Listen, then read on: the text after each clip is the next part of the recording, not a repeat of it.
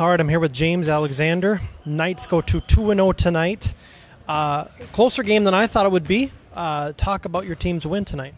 We're just getting very comfortable on the court every time we step on it. Building chemistry. General's a better team than we thought. Closer, definitely a faster team. Was it more difficult tonight without your coach, general manager, or do you guys felt like you worked it just fine? At first, we thought it was going to be a problem, but ended up not. We were definitely a team. We handled it as a team. Whenever we were tired, subbed out. Okay, this season, it's a long season. What's your guys' plan to maintain throughout? Definitely just playing when we can, playing more than just on Mondays when we come here for the games. I don't know, just keep subbing out, keep getting our minutes going.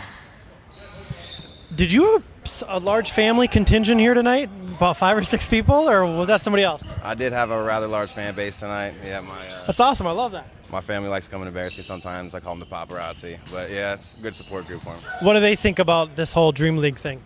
Oh, I think it's awesome. I coach my niece. She's 11 years older, 7th grade team a little bit, so she loves it. They love it. Awesome.